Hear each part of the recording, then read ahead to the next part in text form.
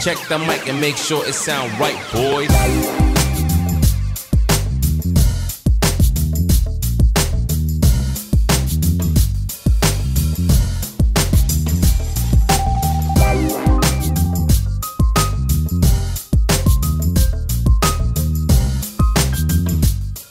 Okay, so we are going to be testing out the Hollyland Lark M1. I've just ordered this mic. It was available on discount for around 10 grand or so, but then by the time I went around to ordering it, the price had gone up to around 11. So anyhow, so I'm going to be testing out this mic. Right now I've not yet plugged it into anything. I'm going to try and see how does it work also with my action camera while plugged into the helmet. So does it work for motovlogging? We got to see. Anyhow, so in the box you get it like this,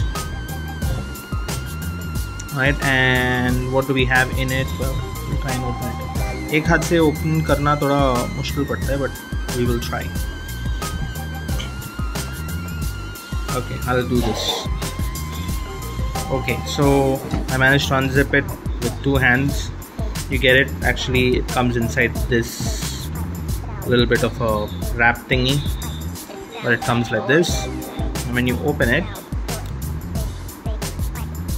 the lights come on if it's charged fully, and you will have two transmitters, one receiver.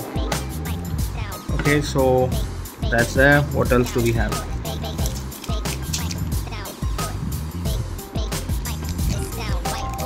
This is the dead cat. I mean, it's not a dead cat, but it's a dead cat. You get what I'm saying, right? Bit fidgety when you're trying to do things with one hand. Come on, come on, come on. Okay, so here we have, this is basically the wind protector thingy. Okay, so it's made to sit on the receivers.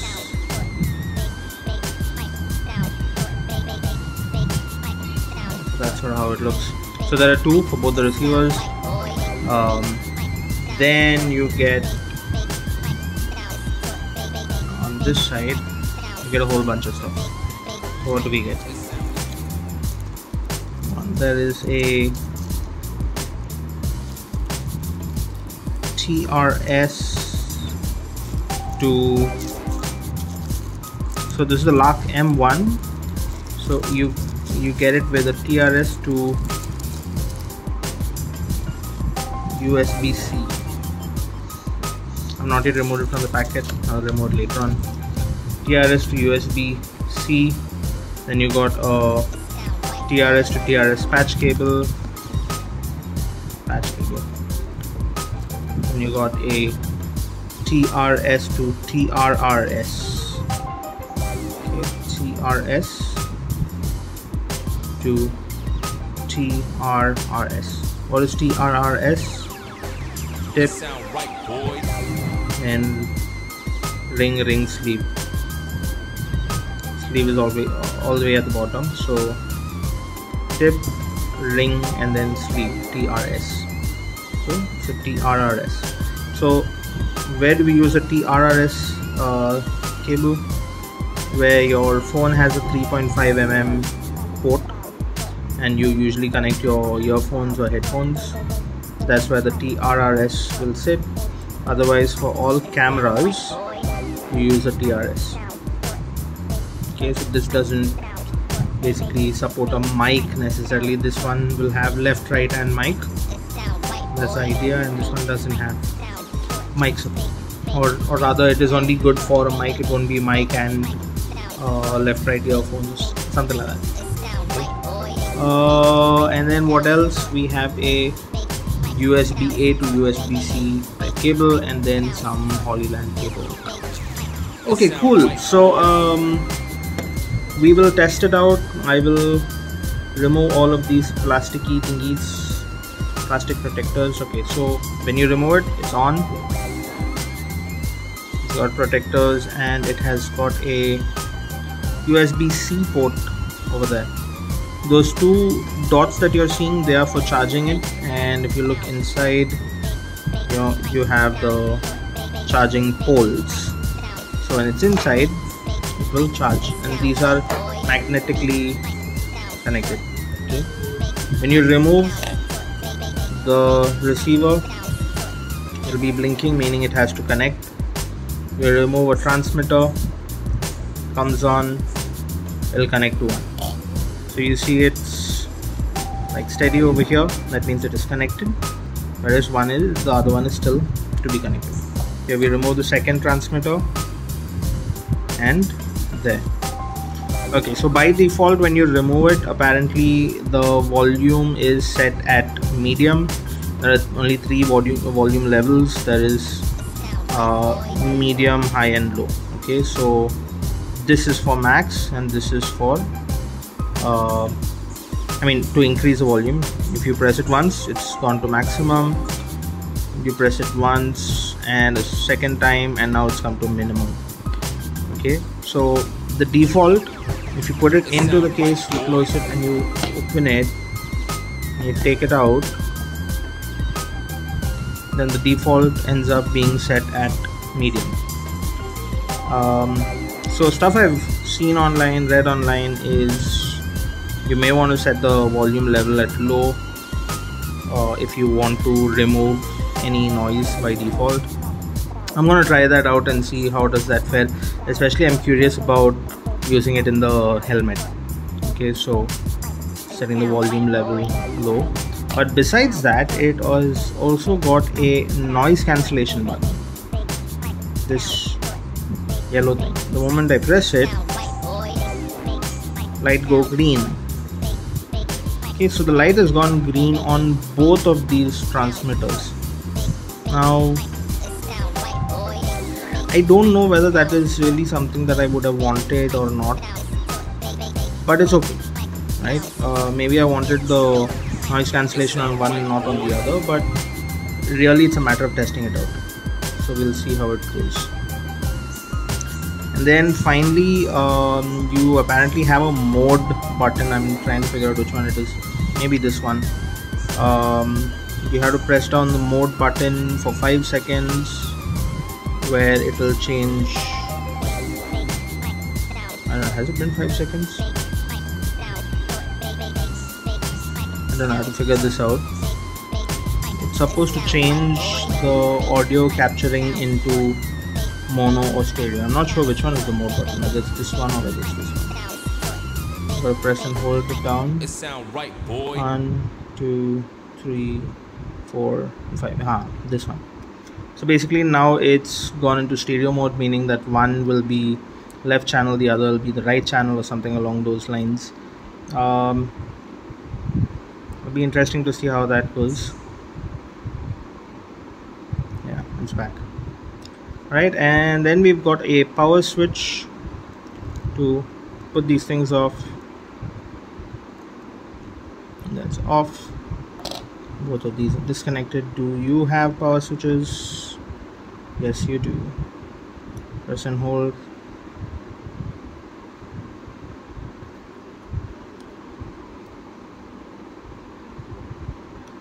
So you don't want to drain out the battery just by keeping it on all the time. Off. Okay, so that's done. Now besides that, you also have a 3.5 out over here on the receiver. So this is mainly how it connects onto any other device, right? This is for charging, this USB port. I'm not sure if you have audio via USB, but that USB port is for charging. Then this out will go to your camera from here using the TRS or the TRS to TRRS cables. Alright, so we'll test this out and then we'll see how does it sound. See you later. Alright, we're on now. So we have got the ENC activated. Now we'll test it out. Oh, we lost traction just as we started. Like skid on that gravel patch.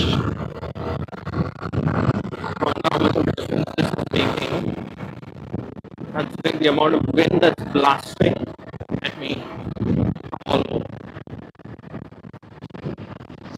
It's really interesting to see whether I am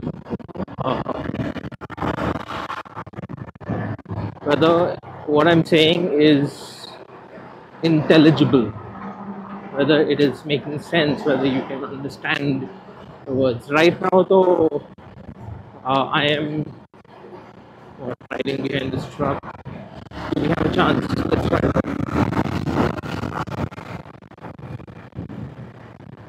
One truck. Okay, mic test, 1 2 3 4 5 5 4 3 2 and 1.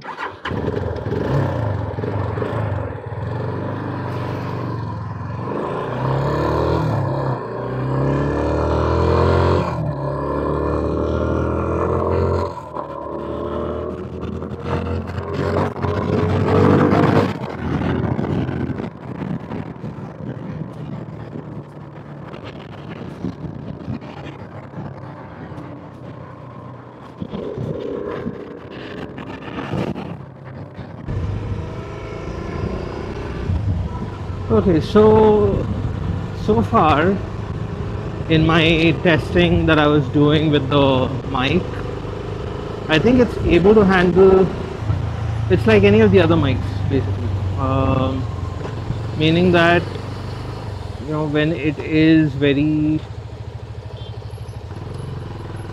windy or very noisy, it starts to crack up.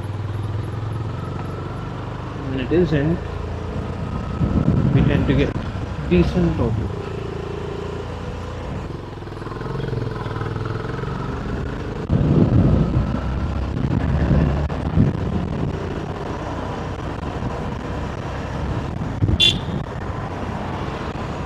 Okay, I think it's starting to drizzle a bit. There's water coming on me. Initially I was thinking it is because I washed the bike, you know, that there is water coming out from the mirrors or something like that. Check the mic and make sure it sound right, boys. Okay, so what's the final verdict? The Lark M1, interesting little unit, comes in a great package. Does it do the job for motovlogging? Did I have it open? Yeah. Does it do the job for motovlogging?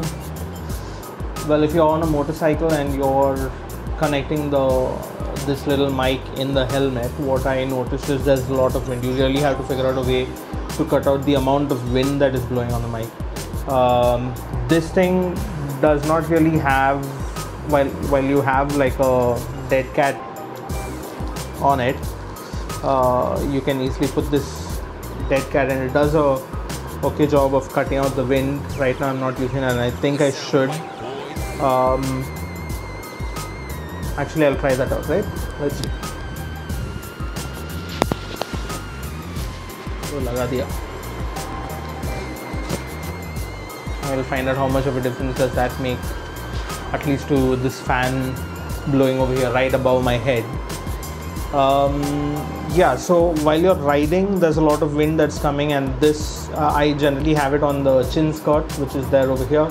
So there's still a lot of wind that's hitting it, and that unfortunately ruins the overall audio that's coming through. So is it good for motovlogging? Well, if you're on a motorcycle, no. I have some other ideas and I want to test it out once more, but at least in my initial test, my initial impressions tell me no. The ENC as well does not do that great a job. I mean, it cuts out the bass frequency, so all you're left is with a very tinny sort of audio tone, and there again you will hear it cutting out a bit. That's generally where the audio is clipping.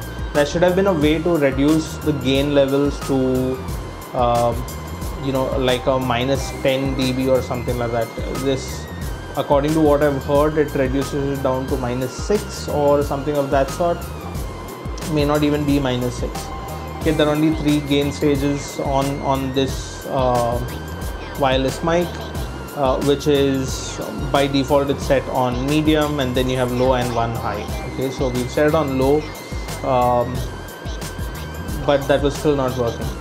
Right, so my final thoughts: if you wanted to use it in a setup where you're talking to a camera, or you're walking around and talking to a camera, or you're riding a cycle, or you're in a car and you're trying to use it, or you're riding a motorcycle but your speeds are around 40 or below and you don't have a lot of breeze coming, then it'll work. If you're able to put it in an area while you're riding where there is no wind that's really hitting it, it will work. But otherwise, in any other concept where there's in any other context where there's a lot of breeze, it's not going to do the job. Okay, so it's a great mic, just not what I was really looking for. Okay, anyways, those are my thoughts. I like it and I'll probably continue using it for maybe this sort of stuff. I have a few other ideas. I'll test that out as well. So if something clicks, I will definitely go ahead and share that with all of you. Okay, till then, thank you so much for watching. Take care, stay safe and stay blessed. This is Godfrey Gomez from the Just God on Wheels channel, signing out. Peace.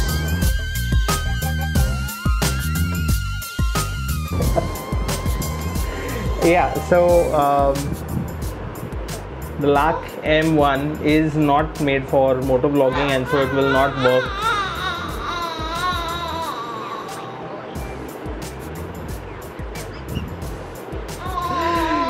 And so it will not work.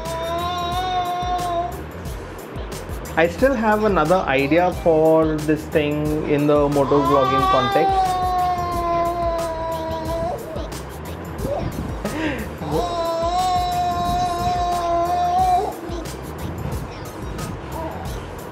So I'll try that out and see how it goes. I don't know if you're able to hear her voice, considering that she's also pretty close to the mic. I am assuming that that's also being captured. I keep, looking at the monitoring screen. Her voice is clearly being captured, it seems. So I keep looking at the monitoring screen